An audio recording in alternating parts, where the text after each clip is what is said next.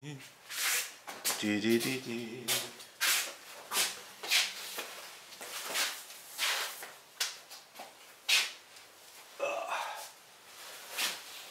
folks, thanks for joining us. We are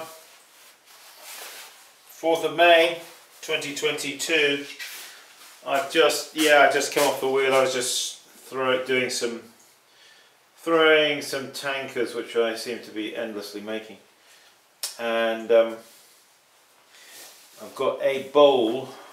We had a workshop this last weekend and I did a demo bowl, so I've got to trim that. This is just basically a narrow-footed bowl. So yeah, that was thrown 24 ounces. It was 24 ounces, £1.5. So let's do that. Move that gauge out of the way. Yeah, I just need to get this. I just need to get it done out of the way because it's beginning to. I don't want it to get too hard, you know. So I've got a trim tool here, which is sharp enough. These trim tools, tell you the truth, I've never sharpened this trim tool once since I've had it. I'm beginning to think it could do with a little bit of a trim, but not trim, a little bit of a touch up with a stone perhaps, but it still cuts, so we won't sweat over that. Okay, so yeah, I'm on the Leach treadle wheel, of course. Really the best wheel certainly for trimming, and certainly for throwing bowls and things. It's very, very nice. So let's just bring the camera a little closer and we will talk about this as we go. This shouldn't take too long. Ooh. Just lock this tripod in the right position, something like that. Hope you can see that. Enough light on the subject. Yeah. Whew. So, well, I'll tell you what, let's not have the camera quite so close to start with. We'll just pull it back a little bit. We'll pull it back about like that. Yeah. Well, I hope you're all doing well out there. Whatever you're doing in your potting life and the rest of your life. Yeah. So when we do these bowls, we like to get them a nice uninterrupted curve, you know, on the inside here. No kind of corners really. So fairly thin, already quite a narrow foot, so not going to need to really reduce that too much. What we'll do is we'll just put a little bit of a dab of water there on the rim. The wheel head looks like it's already damp, and we'll just put that there like that. We're going to tap center it, which is a technique that you will learn how to do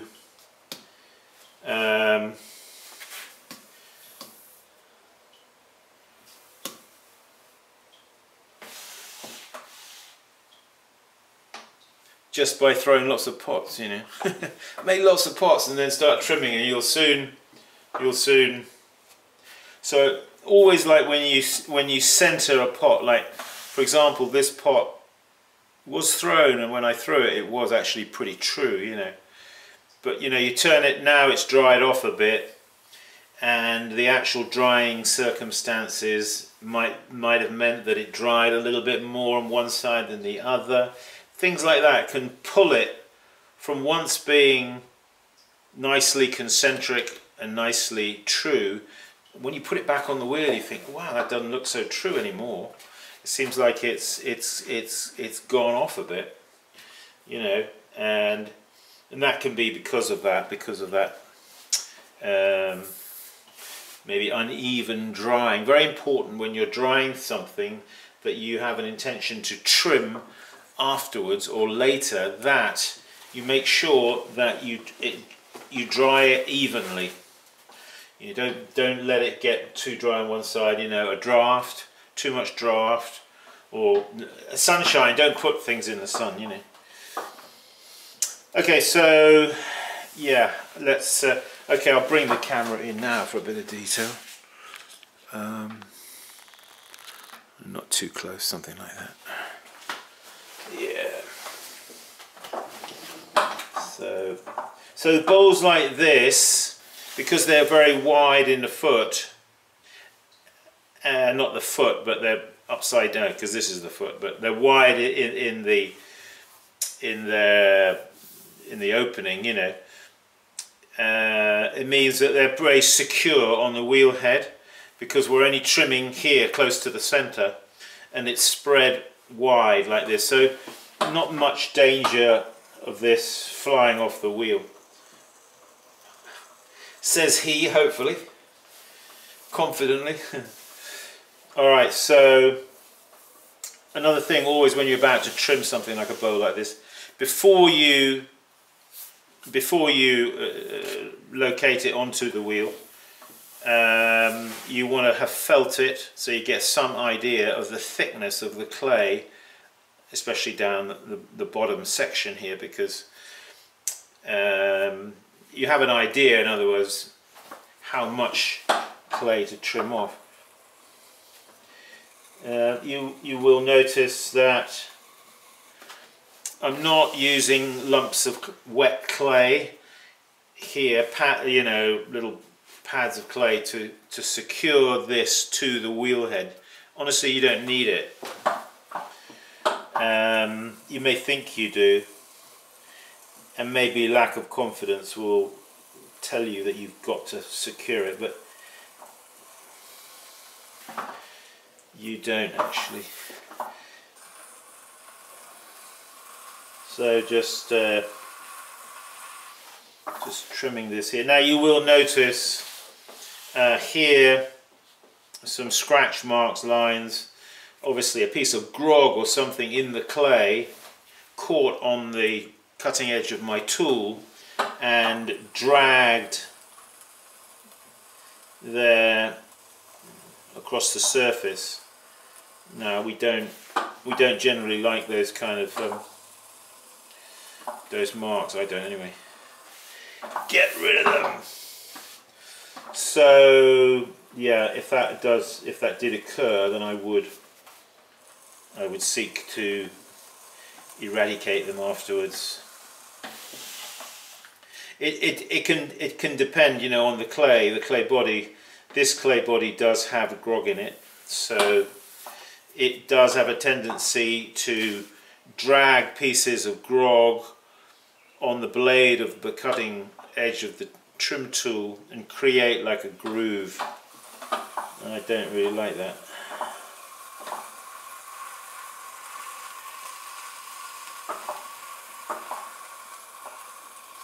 So as I'm trimming, you see I've got this hand here so that the foot, this finger's in that groove there, in that position. Now if this gets dislocated off the wheel, this hand here is ready to step in and catch the pot, you see.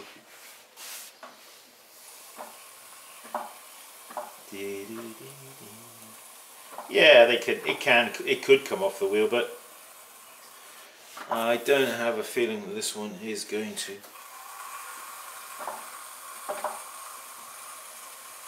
So the way I'm trimming this is, let's bring the camera down for a bit of detail.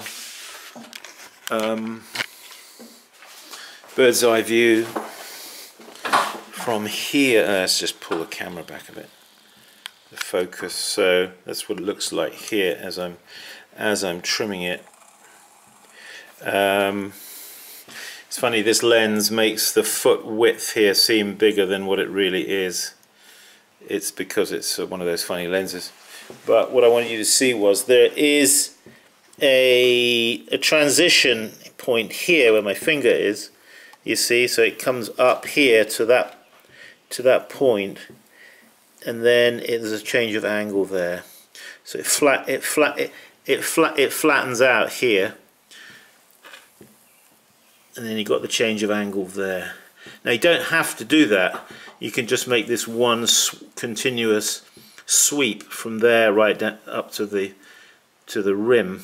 But in this case, I have decided I'm going to do it like that. Yeah, I mean, you make your rules up as you go, don't you? Yeah, let's bring this some bit more. Okay, something like that. Yes. Yeah, trimming's a lot of fun, isn't it? But we don't want to be trimming unnecessarily. You know, like I say to people, look, why are you trimming your mugs? You know, you don't really need to trim mugs.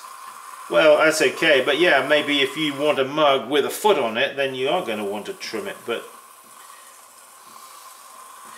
again, there's no hard and fast rules. I don't personally like to do trimming of mugs and pictures and things like that. I prefer that I just thumb them off.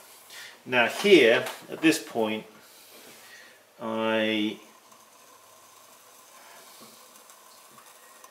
putting a bevel there. Okay, hope you can see that. Break the corner.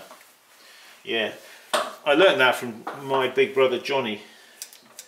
I went to work for Johnny, I don't know, 1984, something like that. Yeah, went to work for Johnny, big brother, up in Muchelney, Somerset, England. Johnny taught me that. He says, you know, always break your corners. I thought, yeah, that makes a lot of sense actually. And it actually is aesthetically, I think, more pleasing to have the corners. A broken corner with an angle like that is a stronger corner than a sharp corner, you know. So, okay, so now we're going to cut the foot ring. Usually I do this by putting in the trim tool like that to start with, to establish the width here. Okay, and then I begin to cut from the center here out to down into the trough there.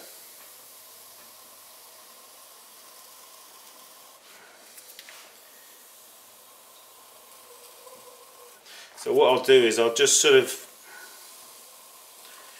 I'll do this, and then I will take it off the wheel head, and we'll give it a feel to see.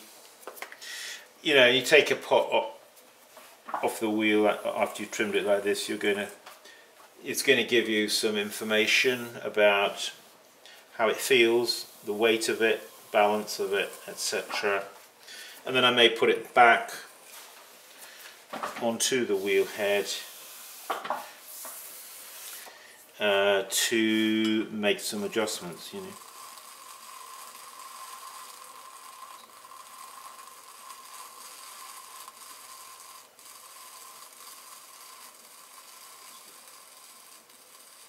I don't like labouring over doing trimming, you know, sort of taking ages and ages over. I like to do them fairly quickly without too much fuss. Right, let's pull back the camera a sec. Let's have a look, see how that feels. Okay, so this is quite stuck on the wheel head, believe it or not, and we want to get it off. How are we going to do that? Well, the way to do it is to tap it, okay? Just softly tap it like this. Okay, now it's released. Now I can pick it up and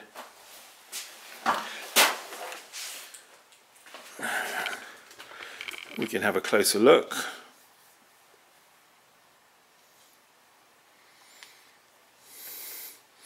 So yeah, I don't want to go any narrower in the foot than that. the rim here where it was face down on the wheel head, we'll just put it back onto the wheel. I will put a finger in the bottom, and with this hand I won't try and center it by banging here, because that will only tip it like that. So I've got to keep it down on the wheel head, and I'll do that by keeping this finger in the middle of the pot, just like that, lightly. And with this hand I will come in and tap the foot. Okay, let's knock it way off so you see how to do this. You want to learn how to do tap centering. Okay, we're just going to hit towards the center like this, and as you get closer the taps just get less, and there it is. You'll find that is pretty centered. And what I like to do is, right now on the lip here, I'll tell you what I don't do.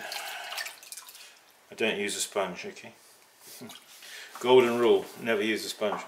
Just take some water with your fingers like this, and just hold your fingers like that over the lip like that, and just sort of gently compress the lip with your fingertips like that with the water. Okay, that's all you need to do. What you don't want to do is rough it up like using a sponge, which will drag all that grog to the surface and make it rough. It's the last thing you want. It's the last thing you want. So there it is. I think we'll call it a day with that. Now that bowl, it might be fluted, or it might be decorated, glazed and decorated. I haven't really decided yet.